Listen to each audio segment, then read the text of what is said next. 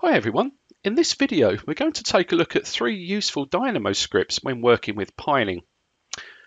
So let's take a look at what we've got at the minute. This is one of the Autodesk sample files. So this is a structural model, of course. And you can see here that we have a number of different piling configurations within the model. Let's take a look at some of these configurations now. So you'll notice here that we have a nested family. So we have a pile cap, and inside this, if I use the tab key to select one of these, you can see that I have a pile nested into the pile cap. We also have other configurations over here where we have single piles added into the model. So let's now take a look at those. So if we rotate the model round, you can see here, for example, I have a ground beam, and inside the ground beam, you can see that I've just got singular piles that have been placed out. We've also got a foundation slab as well, so let's now take a look at that. That's the foundation slab here. And once again, you can then see that I've got, in this case, groups of piles added in. So we've got a real mixture here. Now, the idea is that we want to number up these piles sequentially. So let's just explain how that's going to work. I'm going to switch now to the 01 entry level plan. And if we zoom into the plan here, as we start to number the piles, what we're going to do here is start on the bottom left. And what it's going to do is it's going to group the piles by the host. Now, when I say the host, it could either be the pile cap, or in this case, you can see if I select this element here, we have a simple foundation slab. And none of these piles are obviously hosted into it, but they're encapsulated inside that geometry. And of course, the same is true for our ground beam as well. Again, these piles are encapsulated within that profile. Okay, so let's first run the Dynamo script, and then we'll take a look at how they work. So I'm going to open up the piling schedule in here, and you can see there's already some coordinates actually added in, but the marking isn't correct. So what we're going to do is now go ahead and use the Dynamo player to actually run the script. So we'll select Dynamo player, and you can now see that I have 3 scripts that we're going to run here. The first one is going to place in the coordinates, which are these northing and eastings here, and the cutoff level. So we'll click play, and you'll then see that has now completed.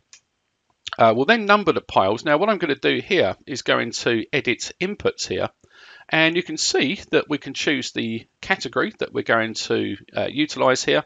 In this case, I'm using P for a prefix, then a hyphen for a separator, and here you can see that I've got the option for 0 padding. So I'm going to go for 3 zeros here, and I'll click play. If you look at the previous pile numbering, it wasn't using the padding, so this is now going to add that padding in. Okay, so you can now see the padding's added in, and you can see all of those piles are named. Okay, so we'll go back to our Dynamo player, and we'll run the final one here, which is going to create a piling schedule. So we'll click this, and then you'll see this is exported out to Excel.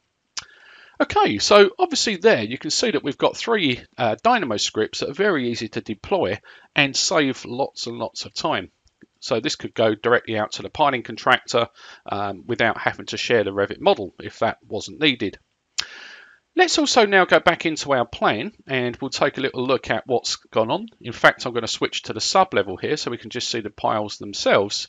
And just so you can see how the numbering system has worked, we'll go ahead and tag these. So we'll go to Annotate, Tag All, and here we'll just pop down some structural foundation tags that are going to put out the pile marks. So let's go ahead and do that.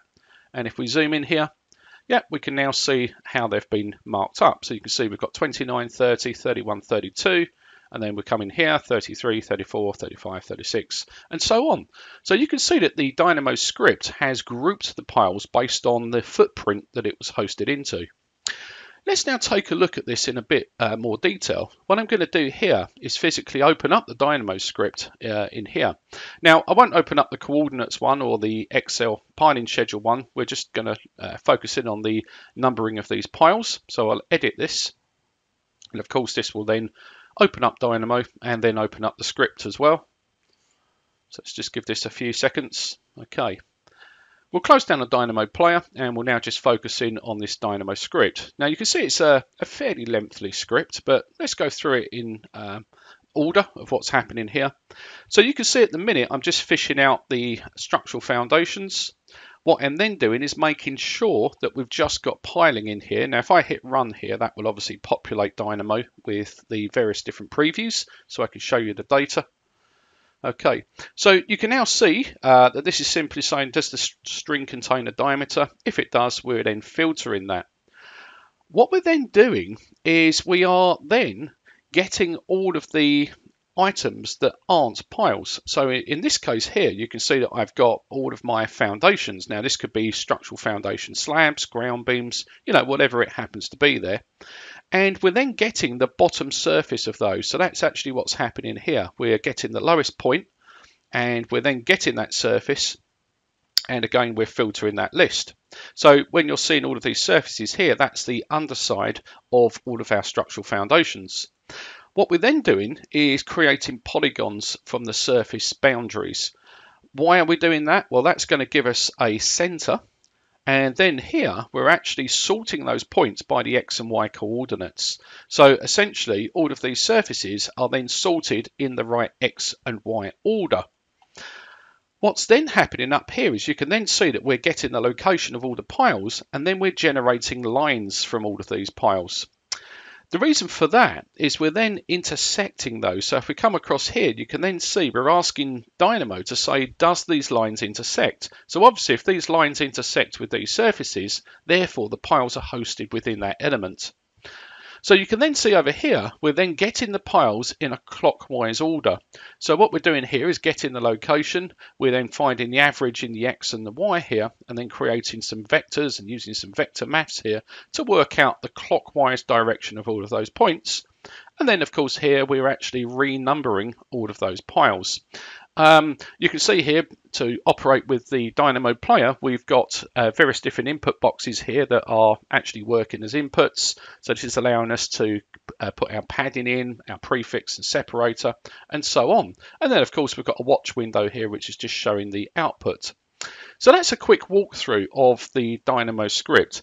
Now, it's quite an interesting one because a lot of the applications that I've reviewed in the past don't actually do this. You know, a lot of them would just work with piles that are nested into pile caps rather than piles that you've placed out manually. And of course, in a real project, as we know, we're going to have situations where we've got piles in ground beams and piles in foundation slabs and rafts and so on. So this is quite a nice way of working. So those three Dynamo scripts really highlight how powerful Dynamo is within these type of workflows. You know, and without those three scripts I've just shown you here, this type of work would take many hours to complete, but in this case, it's just a few minutes. Okay, hope that's been useful, and I'll speak to you soon. Take care.